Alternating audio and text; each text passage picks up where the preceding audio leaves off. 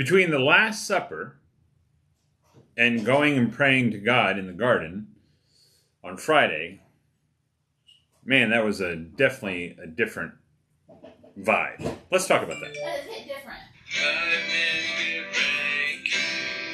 5 minutes with Frankie. I'll do it. 5 minutes with him to talk about the Lord. Yeah. Aquafina, not a sponsor. Anyway, look, Katie, I got through that without saying anything. I'm proud of you. Yes. Well, so today is Monday, Thursday. Monday. What does Monday mean? Monday, Thursday is celebrated on Thursday, April 14th, 2022. The name is thought of the Middle English, derived from, taken from the Latin anthem sung in Roman Catholic churches of Monatum Novum Do Vobius. My Latin's not good. I said, wow. A new commandment I give to you, John 13:34, which we did a few days ago, which is... Love one another? Yep, love one another, as I have loved you. Okay.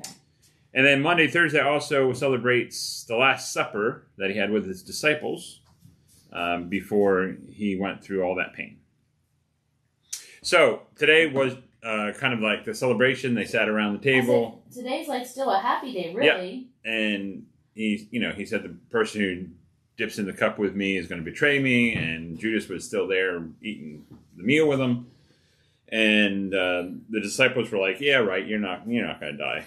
Okay. So they just had a meal, but Jesus had other plans. And so he was trying to convey these plans to them, and they just couldn't understand. But this is where we institute the Last Supper, or the Lord's Supper, that we have every Sunday.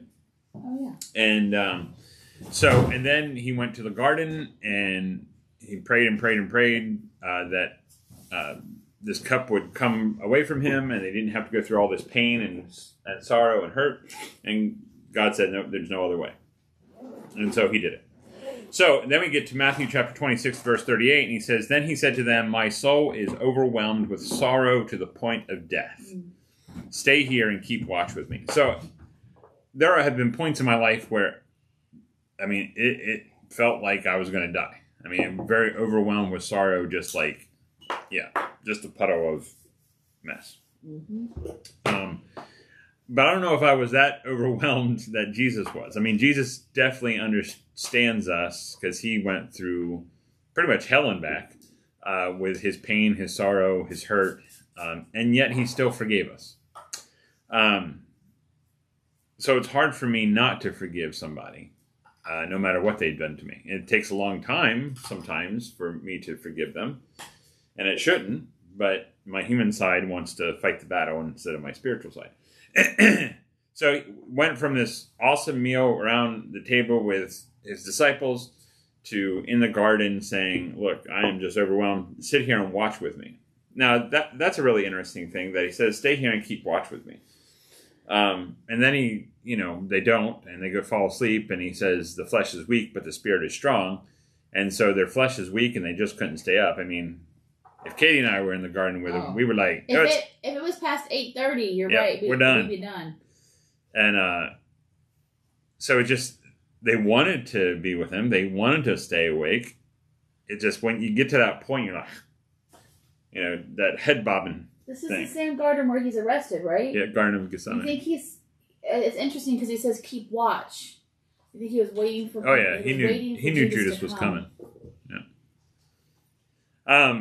And so just this sorrow to the point of death, and then he says, "Keep watch with me," and I think he's still saying that with us. Keep watch with me. Keep your eye on things. Keep your eye on the ball. Keep your wits about you.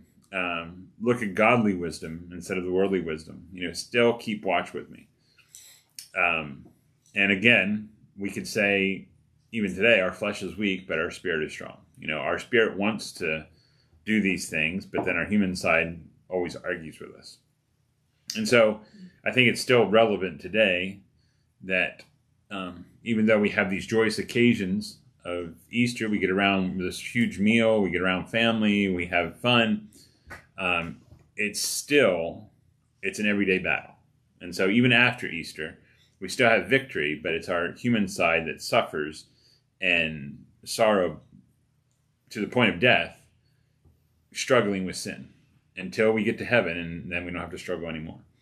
So my encouragement for you today is, what are you struggling with? And is God saying, keep watch with me, and he's helping you, or are you trying to do it yourself? Let God take it. If Jesus prayed these things and God took it away, not the punishment, not the human side, but he definitely comforted him through his trials. I love you. Jesus loves you too. You have a great Thursday. Bye-bye now. That was long. Was it?